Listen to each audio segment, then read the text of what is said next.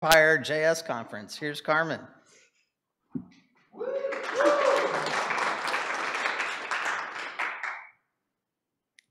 Stand by.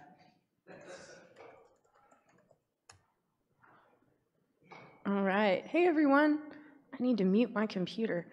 I'm super excited to talk to you today about this internet access talk. Internet access is something that is very close to my heart because I know how fleeting it can be. And once you don't have it, I know how difficult everyday activities can be.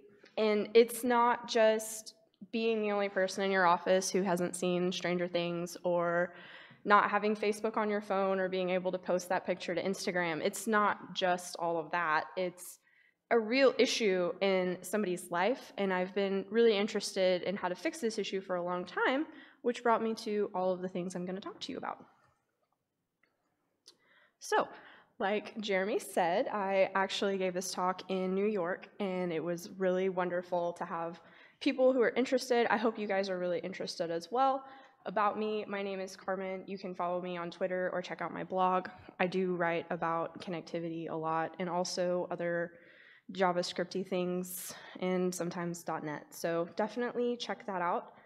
And side note, I mentioned before that my interest in this is kind of a personal interest, and I kind of want to stop here and let you guys know that I personally had to deal with not having internet for several years, back around 2012, 2013, so kind of a long time ago, but at a time where to get a job you needed to be on the internet. And I actually learned to program out of a book around that time. So I can tell you from experience that learning to program without Stack Overflow is really, really hard. So just a little bit about me, and I'll kind of touch back on that throughout the talk. So did anybody not know that the internet is a big deal? Were you on the internet today? Anybody? Yeah? I'm really surprised that people aren't raising their hands, actually. Exactly. It's unfair, right? Because we're at a dev group, so of course all of us have been on the internet. But more than that, were you guys online this weekend? I know everybody was. Like, raise your hands. Everybody was, because you're on Netflix, you're on social media, you're looking stuff up on Stack Overflow, anything.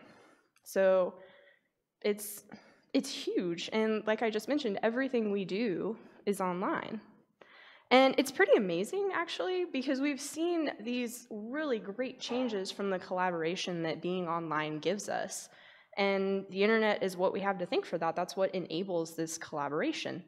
We're able to communicate across the country, across the world, and you can do it over video, you can do it over text with Slack, you can do it over the phone. Really, any medium you want to use to communicate around the world, it's available to you. And again, because of that, we've made some really massive strides. And just like a personal story, I used to be a nurse assistant, and I was a nurse assistant around, again, 2012, and that was when iPhones they had been out for a while, right? The first iPhone came out in 2007, but they were really expensive, you couldn't get insurance on them, and so this was right around the time where they started becoming more widely available. The doctors that saw our patients had had iPhones for a while, and so they were already kind of used to being able to use apps to, help them with their jobs. The nurses, on the other hand, again, the phones were becoming widely available, so the nurses were able to get these phones. And you could really see this awesome shift between what used to be the way that the doctors and nurses would communicate, real time, in person. Somebody needs something, it's going to have to wait. Maybe you can get the doctor on the phone, but maybe you can't. To this asynchronous communication where somebody is sick, something's going on, oh, I'll just text the doctor. And, maybe 15 minutes, maybe a couple hours, but same day, you're getting results back from the doctor. And so this one particular story, I'll try not to bore you too much, but this one particular story, we had a lady who was ill, and we thought it was pneumonia, but her doctor was out of town. And so that's where we're going to see this shift come in. We all thought it was pneumonia. The doctor was out of town. The nurse texted the doctor to say, hey, she's ill. This is also on a Saturday or a Sunday. It's the weekend. So other doctors aren't really available either. We don't want her to get worse. We want to go ahead and get ahead of this. Text the doctor. The doctor agrees, yeah, that sounds like pneumonia. Let's order an x-ray. We're able to send her out for an x-ray. She comes back. Yes, it is pneumonia. The x-ray is emailed to the doctor. Confirmation. Yes, it is pneumonia. He orders medication, all from his phone, by the way. He's out of town. So this is all happening same day. She gets the medicine that she needed. Like, this all started around 8 o'clock in the morning. By midnight, she was getting what she needed, which was amazing because we're talking about a situation that just a few years before, maybe she would have had to have waited until Sunday. Maybe it would have been a situation where she ended up being sent out to the emergency room, which if you're familiar with healthcare, that is not what you want because there's a plethora of things you can get from being sent to the hospital. So it really improved her outcome. And it was a really long way to tell you how amazing this technology that we all use every day is. I'm sure you guys already knew that, but it's not just our industry, it's every industry. And while this is all really amazing, it does come at a price, right? To have internet in your home, you have to have a computer. You have to have a router and a modem and the service. For this story to work, you had to have a cell phone, which will double all that. So the price for internet in the United States runs anywhere from $50 a month for kind of low-end internet to $200 and above. And like I said, if you have a cell phone, that can be doubled.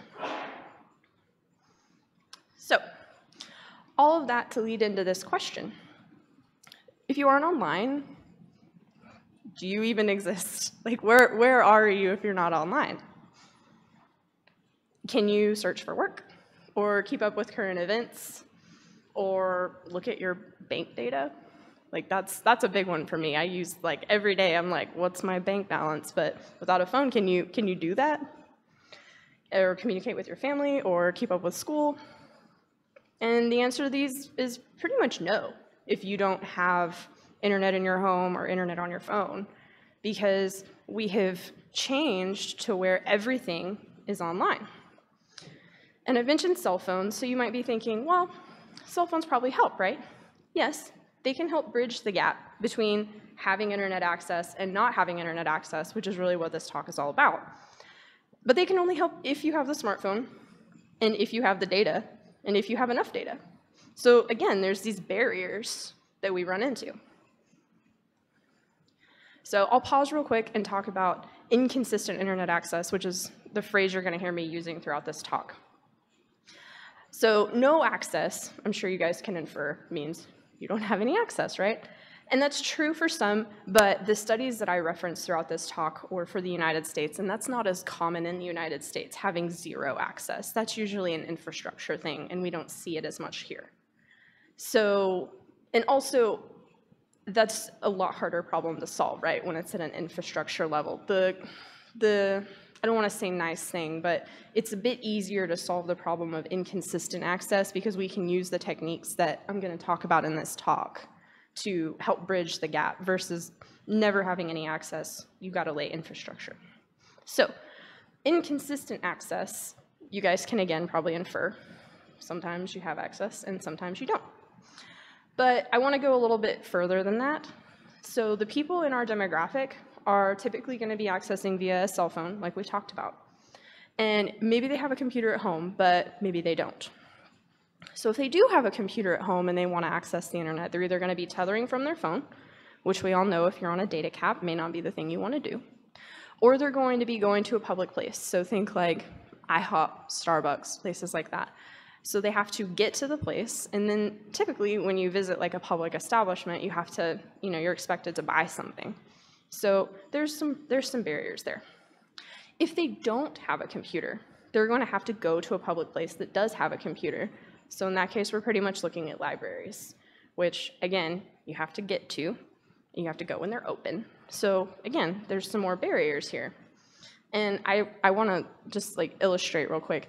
How do you find a library if you don't have internet access? I don't know either. It's like a trick question. Exactly, but so just to illustrate. So now that we have a really good definition of what that inconsistent access looks like, we can take a dive into the numbers. So again, we've been talking about smartphones and access in tandem, because really they are in tandem. We're carrying the web around in our pocket. So the driving force of the story I was telling you before with a patient with pneumonia was smartphones, and they give you this connection to the outside world. Like I mentioned, we're carrying the web around in our pocket. And smartphones are really ubiquitous. Actually, I would guess the study that I'm referencing here is a couple years old, so I would guess that these numbers are quite a bit higher now. And for many, like I was just talking about before, your smartphone is the only consistent internet access they have. So, smartphone dependence. That means that we don't have access outside of our phone for the internet. Like we talked about, we've got 64% of Americans with smartphones, and 12% are dependent upon them, so that's about 40 million people.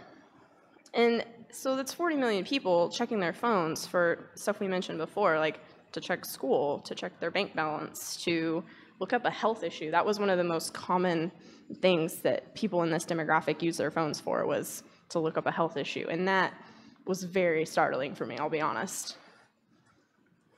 So, limited opportunities. Limited opportunities means they don't have access to the public places. So that can mean that they're living in a rural area, or maybe they don't have good public transit to get there, or maybe they don't know where it is because they don't have the internet and they can't find it. But for whatever reason, they don't have access to those public places, but they do have a phone. And so for just, again, like population numbers, that's a little more than 30 million people. Another definition can be no access at home. So maybe you have your phone and maybe you have access to public places outside of your home, but you don't have it within your home, and that's 20 million people, roughly. And then our third definition is both. So we've got individuals who lack both internet at home and access to a public space for a variety of reasons, and that is about 14 million people. So in case you're wondering about what some of the reasons might be, the number one reason, it wasn't a huge surprise to me, I'll be honest, was money. Because you have to have money to pay for these things. It makes perfect sense. And then when we look at the other factors, there's a lot of overlap here, because age is a predictor of income, and also for our underrepresented minorities, there's a pretty well-documented wage gap. So again, we've talked about internet ranging from $50 to $200 a month, plus your hardware. It can just be difficult to justify, and even more, it can be out of reach. And the other side of this is that a lot of the people in our demographic are losing their access via their cell phones. And that leaves you unable to communicate, unable to search for work, or to research the health issues like we were talking about before, and other everyday searches.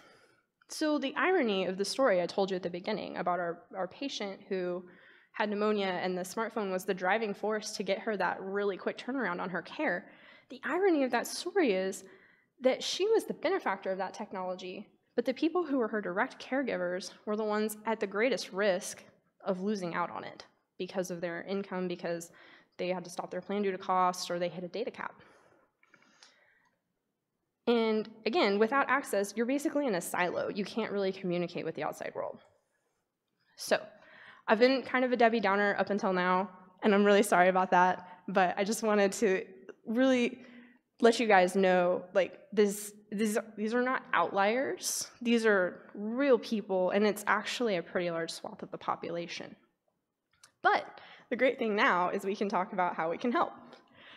And what really stood out for me when I was doing all this research, it wasn't the fact that the access is tenuous or based on income and whether or not you can afford it. That didn't surprise me at all, honestly.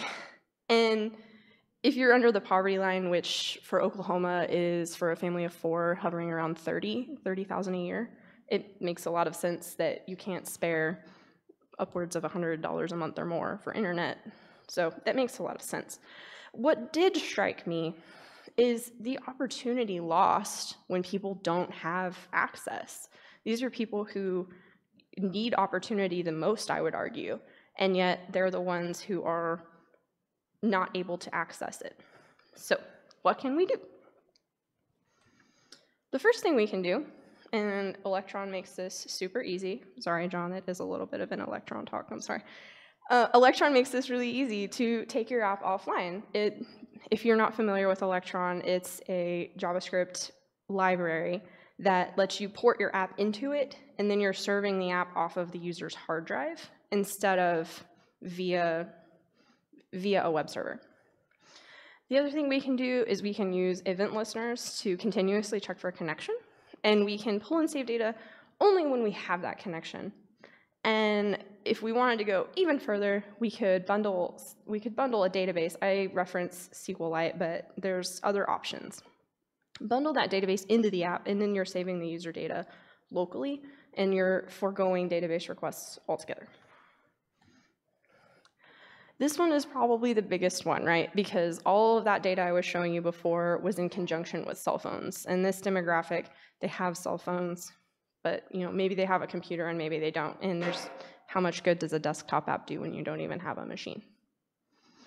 So, but if you're looking at this list, you're probably going to notice that those are pretty much the same ideas. We're checking for network connectivity and running updates when we're connected to Wi-Fi, using local storage.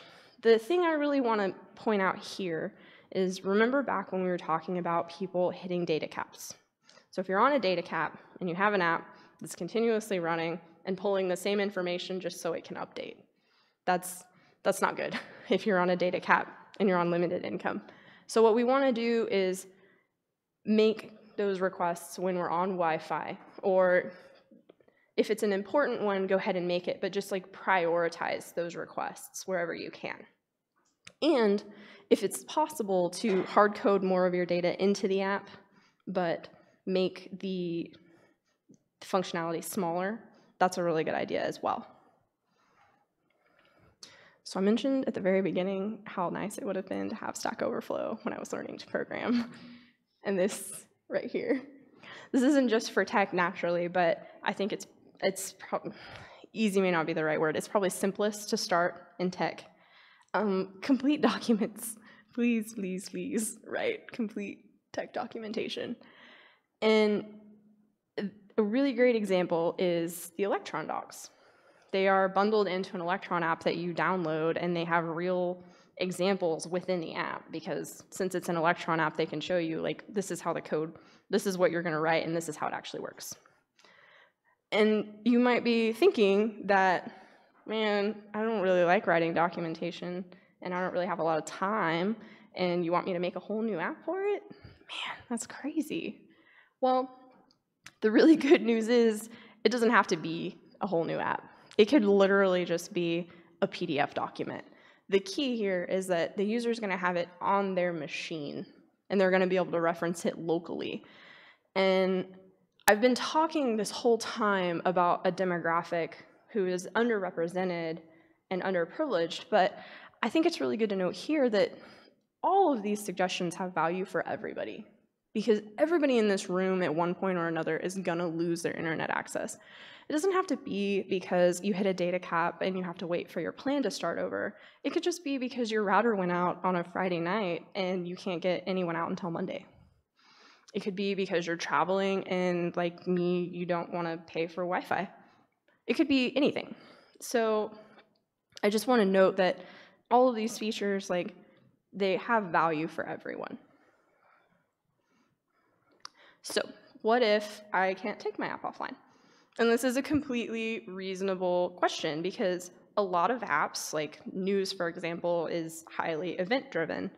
And stores need their products to update in a timely manner so they can sell them. And even the story I told you at the very beginning required that it was asynchronous, but it was still real time.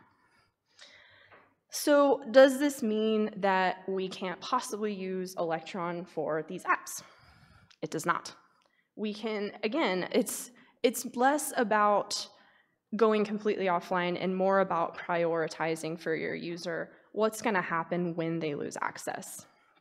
So again, we can use tools, offline.js is one that allows you to stop your AJAX calls, and then it keeps a list of them and restarts them once there's a connection.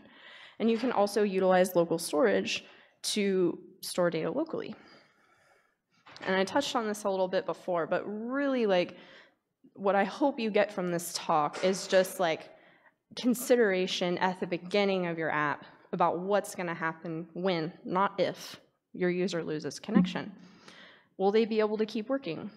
I think most of your users are going to hope that that's true. Will there be an indication that the app is down, or will it just be an error page? I think most of your users are going to hope that is not the case. And so just asking these kinds of questions is what's really important. I think I went the wrong way. So my number one goal from this talk was to bring awareness to this issue, because when I've talked to people about this before, I've gotten a lot of surprise. When I was in New York, I had a lot of people come up to me and say, hey, you know, I hadn't thought about that before, but that's a really good point. And I was like, yes, it is a really good point. Please go home and think about this when you're building your apps. I was so happy. And I want to point out that this isn't just, I think sometimes there's an idea in our mind about what somebody might look like. I had people from the conference I was at come up to me and say, hey, this is affecting me. Thank you. So we might work with these people. We probably know these people somewhere. And so number one goal was to bring awareness to the issue. The next goal was to show you that we have the technology. We can solve the problem. Solve is a strong word. We can help mitigate the problem and ease the transition between having a connection and losing it and then coming back again. So again, the most important thing, if you leave knowing nothing else, know that lack of internet access is a real problem, but it is a problem that we can help solve. So that ran a little quick, and I can open it up for questions.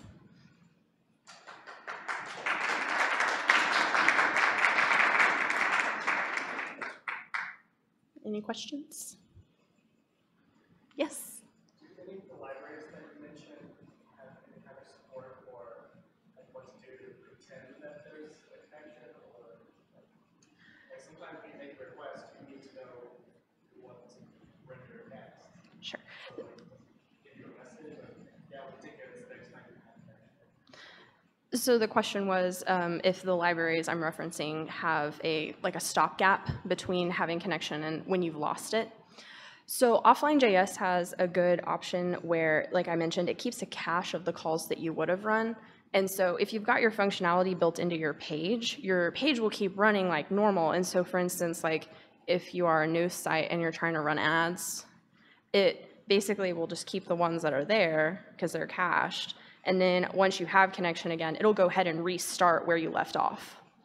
So does that answer your question? I was trying to come up with an example, like if you have a to-do app that's in the cloud, you don't have connection, but you say, okay, I have a new task. Like, I guess you already have the data you need to render your entire list. But then that means you have to your data local and sync, I guess, or just make the request again. So the next one was like a to-do app example.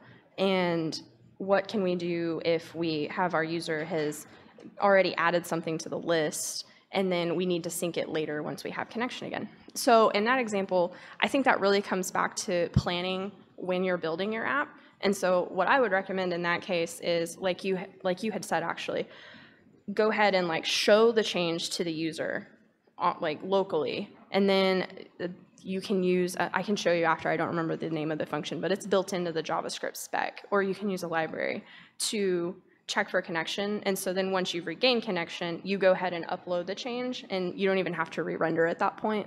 But if you did, they probably wouldn't notice. So that's personally what I would do. Does that make sense? Yeah. So it sounds like those aren't exactly silver bullet drop-in things you have to plan. Exactly. Yes, there's a lot of planning involved in offline apps. So what else, guys? Yes. I think too, like, if you're someone like me that's awful at JavaScript, instead of using Electron stuff, there's also bring motion, make mobile apps, and desktop apps. There's also a project called Ruby Shoes. You could also So if you don't want to use JavaScript, which I don't know why you wouldn't want to use JavaScript, honestly, there are other non-JavaScript libraries that will allow you to build hybrid mobile apps and hybrid desktop apps, one of which is RubyMotion for hybrid mobile apps, and then Ruby Shoes, is that? RubyMotion target mobile platforms and 2 desktop platforms. I think Ruby Shoes Mobile and desktop, okay. targets all desktop. Okay, so Ruby Shoes for desktop. Okay, thank you. All right, anything else? Yes. One thing I found, it's probably nothing forever, but I just found it recently, the Chrome dev tools, you can choose what level of connection you want to use, or you can take it offline. It's been real interesting. I mean, sitting at home with your fast Wi-Fi on your desktop, and then you go to like a medium mobile connection, and you realize that what your site has, it's kind of fine. Yeah, it's exactly. So you can use Chrome DevTools to simulate different speeds in Wi-Fi. I think you can even go like 4G, 3G, and you can also go down to nothing just to see like, man, what would my site do? That's a really good way to check it out and see what would happen. So, all right, anything else? Yes. Additional comment, as companies like Cox kind of show like the technical ineptitude to get around, not have data caps, right? Like they're still artificially creating that. Not using Wi-Fi can sometimes be an advantage. So when you have a data cap, not using Wi-Fi, is that what you mean? Yeah, if you have an ISP like Cox who's trying to artificially limit your data, not using Wi-Fi can be to your advantage too. Yes, absolutely. So, all right. I think that's it, unless there's any more questions. Okay, thank you.